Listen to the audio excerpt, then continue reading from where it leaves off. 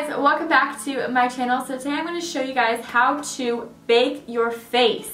Everyone and their mother has been into baking like you wouldn't even believe, and in a lot of my tutorials I bake, and in a lot of my tutorials I never really explain how to bake.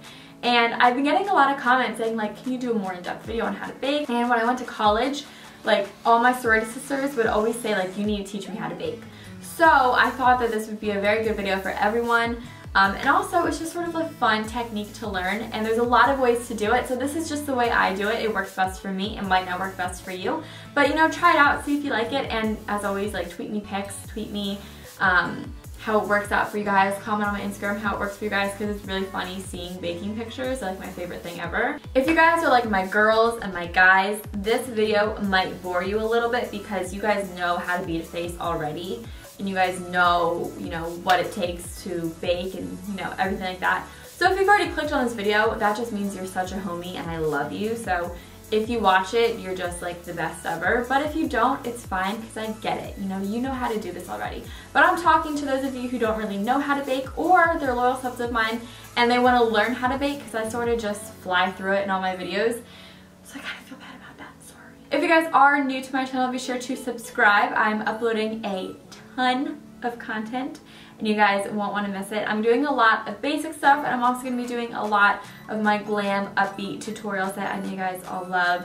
So I'm going to have a good mix of everything in there, so be sure to subscribe. So if you guys want to learn how to bake your face, then keep on watching. All that I have on my face right now to begin is a little bit of the Urban Decay Skin Perfector One and Done, and then I also threw on a little bit of concealer on my under eyes, bridge of my nose, forehead, right above my lip, and on my chin. And for that I use the Maybelline Instant Age Rewind in medium and the brightening one because I want it to be a little brighter. So now this is all that I've done. Obviously my brows and eyes are done, but we're talking about the face here.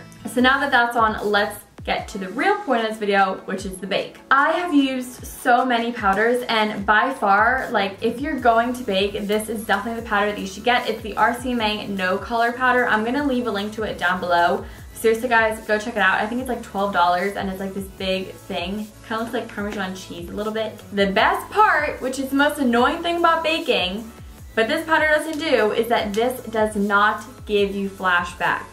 I repeat, this does not give you flashback. So to apply my bake, I use a dry beauty blender. I have used wet and dry by far is the best, because when it's wet, yeah, it kind of sinks it in a little bit deeper, but if you let it bake when it's dry, it's gonna do the same thing. But also when it's wet and you apply it, for me anyway, it just sort of clumps up and it makes my under eyes so dry. Like I literally feel like my eyes, like I can't move them because they are so dry. So before you bake, you wanna make sure that you aren't creasing, because if you crease and then you bake with the creasing underneath your eyes, it's gonna bake in the crease. So what's actually gonna happen, it's not gonna fix it, it's gonna enhance it, and it's gonna keep that crease line all day long. So you don't want that. So you wanna make sure that you have no crease lines, and then you're gonna go in with the powder. So I like to dump mine over like that, and then dump it back. And then since I'm the only one using this powder, I get kind of gross and I just dip it in there like that, and then I kind of swirl it around. There we go, till it's nice and coated. There it is. So what I like to do is I like to begin on the very inner corner. See how when I press down just like that, how much product comes? That's incredible, amazing. I like to press down, and then I kind of work from the sides of my nose out. So I like to sculpt this right here. Brightens up the inner part of my eye, contours my nose, and it's setting my eyes all at the same time. Truly incredible, groundbreaking. 2016 people, it's 2017. So press, press, press, press, and kind of just move it along the bottom. Right here is where you decide how far out you want your bake to go, and this is sort of dependent on your face shape. Since I have such a circular face, I really don't like to drag mine out too far because it just sort of makes my eyes go like, and then my face kind of go, ah. So I really only like to highlight the middle of my face, and I kind of stop it right where my wing and my eyebrow stops. I also use my baking powder to kind of clean up my eyeshadow a little bit and my wing.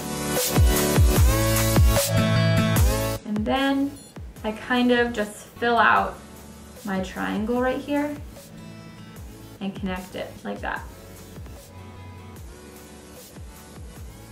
I know this looks like so much, but it doesn't stay there. And like, this is good. We're doing great things right now. I also, while I'm over on this side of my face, I always like to drag whatever I have left down my smile lines, because my smile lines, no matter what I do, crease. And when I do this, they don't crease. I don't really like to let it sit here for too long. I just like to do it while this has time to marinate.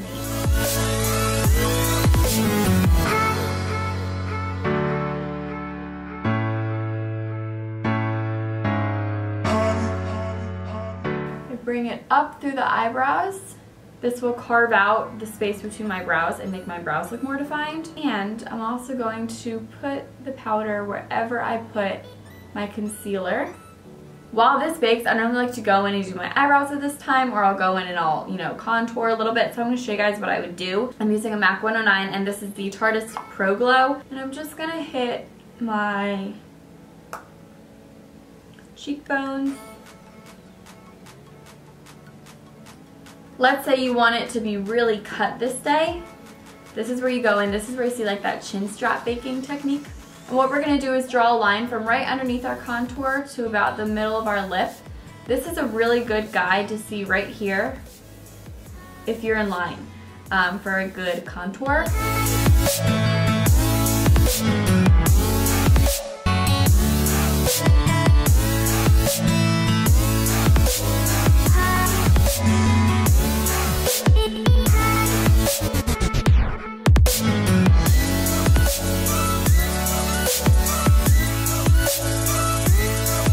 I'm going to take my big powder brush. This is what I use for all my powder, all over my face, and I'm just going to buff away underneath my contour.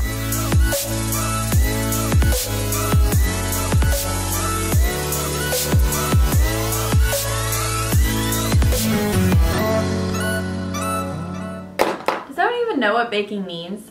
So basically what baking means is that when you put this powder over top, there's heat always radiating from your skin and always coming out from your skin. So when you have this powder that you put on top of your skin and it's suffocating the skin, what happens is when you radiate heat, but it's actually being locked in between this layer of skin and then, pretend this is powder, this is your skin, powder, skin, it's being locked in between that little space in there. So actually it's cooking in there and it's making it bulletproof and it's making it sink in really, really deep into the skin and not being able to move. So literally when they say baking, it's because your skin is literally cooking and it's literally baking. So that's why they call it that, fun fact. So after this is set for however long I think it should be on my face, it varies every day. Sometimes it's on there just for like a hot second and then sometimes it's on there for like 15 minutes. I take this brush, this is a Sigma F35. I love this for underneath my eyes, it's like the best ever. What I like to do is I like to slightly, I meant lightly, but slightly works too. You want to, am I in focus? Hello? You want to lightly sweep this powder away, but then I pounce the rest in and I really press that into my skin and make sure that it's locked in there. And then look at that under eye. It looks flawless.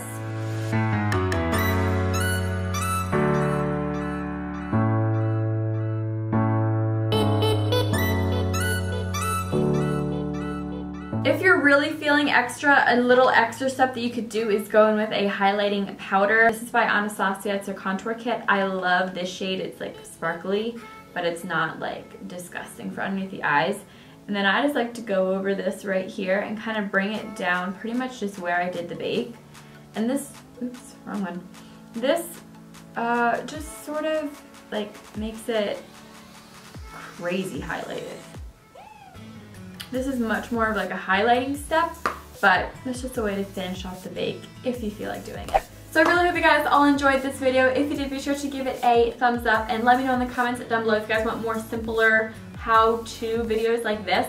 So I really hope you guys all enjoyed this video. I'll talk to you guys next time. I love you guys all so much and I'll see you guys soon. Bye!